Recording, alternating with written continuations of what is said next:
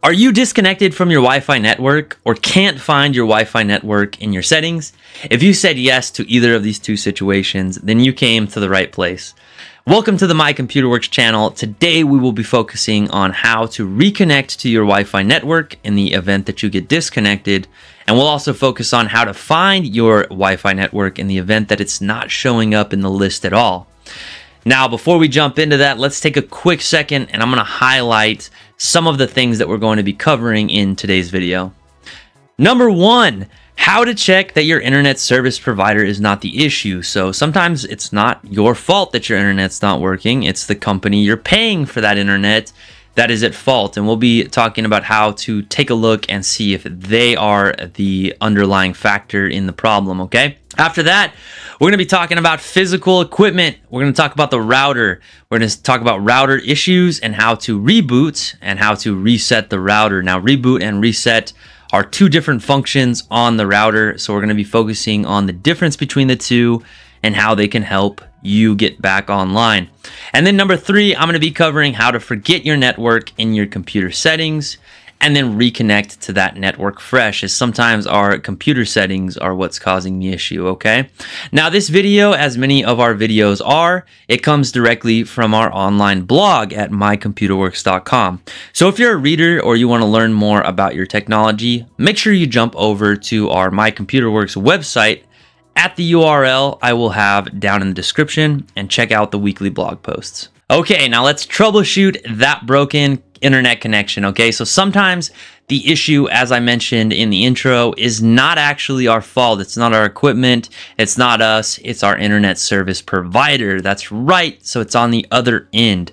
So the people that we pay internet or pay for our internet, right, to whoever you pay the bill to, it could be their issue or a problem that they're having on their end. And there's a very easy way to check this, okay? So what we'll want to do is get our cell phone or maybe a tablet that has cellular data on it, basically a secondary device that's not reliant on our network or our Wi-Fi network, okay? Because again, if our Wi-Fi goes down, we're going to need a secondary device like our cell phone that can still connect to the internet. And what we're going to do with that device is we're going to go to a website, okay? So we'll go online and we're going to go to a website called downdetector.com, okay? And I'm pulling it up on screen here. And I'll have that URL down in the description as well, down in the description of the video. So if you're trying to get to Down Detector and you're not sure what the website address is, go check the description out down in the bottom of the video, okay? Once we get here, you'll see this search bar at the top, okay? So quick explanation on what this site is. This is a global database or a very well-known website or database where you can come online and check to see who is having issues at that moment. So everything posted here or uploaded or put onto the website is in real time. They try to keep up with current outages or issues in services. If like a service is down, for example, if Facebook goes down, this website will gather that information from users out there. So it's all user collected, and then it comes here to the website and reports those issues, or maybe reports, you know, the status of the website being down or having issues, okay? So what we could do at this website, for example, if I had CenturyLink internet, I could go to the search bar here, type in CenturyLink, and it'll tell me information about how that service is doing right now. So if CenturyLink is having an outage or their service is down, typically it'll be reported to this website and then I'll be able to check it here, okay? Alternatively, we can always call our internet service provider to check as well. Okay, now let's move to our router. Now, first step is identifying where our router is in the home. Usually a router will look like this. It's a black or a white box that your internet company set up in your home, or maybe you purchased on your own and you set up with the help of your internet company. Now, this device controls internet access for all devices in our home. Think of the name itself, right? Router. So it's routing traffic, network traffic, and it's also routing network connection to the different devices inside of our home, okay?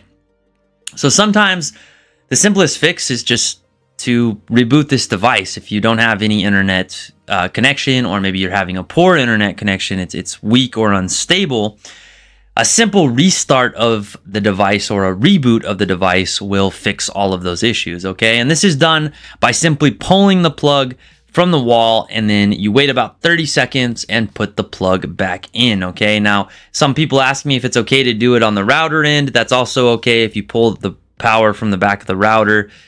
We just want to make sure the router has no power, completely dies out. And again, wait about 30 seconds and stick it back in, okay? Now, this differs from a reset, okay? So we just talked about a reboot or a restart.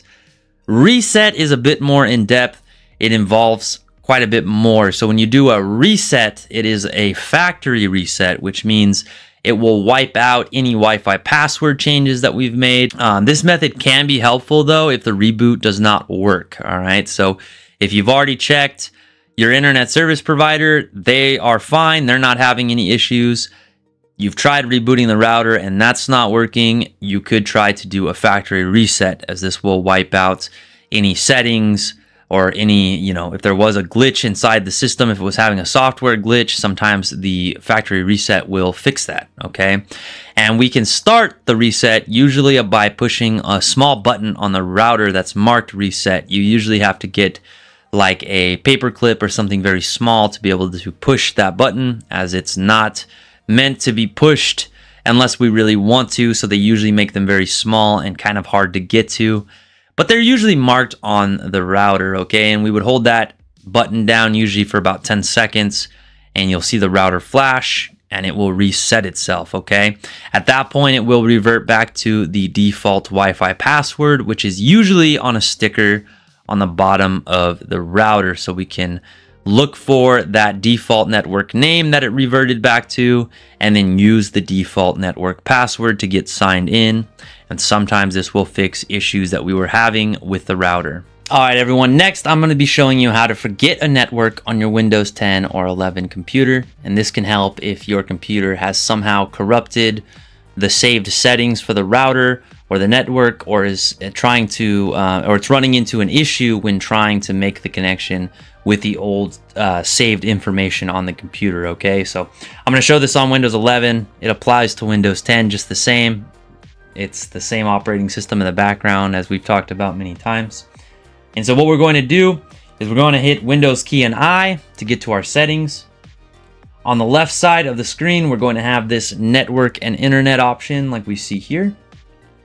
We're going to select that option. Once we're in here, we have Wi-Fi settings. Up here, we're going to choose Wi-Fi, okay? And we're going to go to the Manage Known Networks section right here, okay? Manage Known Networks. This is going to give us a list of all of the networks that we've connected to in the past.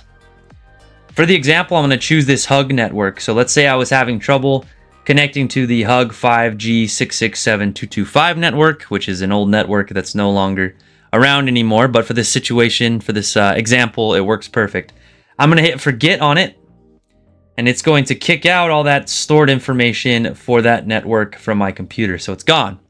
Now, if I were to go find the network again in my network list, I could reconnect to it, and it would have me put the Wi-Fi password in fresh, and it'll be like the connection was being made for the first time, at least on my computer's end, okay? This can solve a lot of issues that you're having if you can no longer connect to a network you were previously able to connect to. Whatever the issue you're having though, I hope one of the examples in my video works for you. And if it does, please hit that like and subscribe down below. Make sure to leave a comment and be here for the next one. Thank you everyone, and we'll see you then.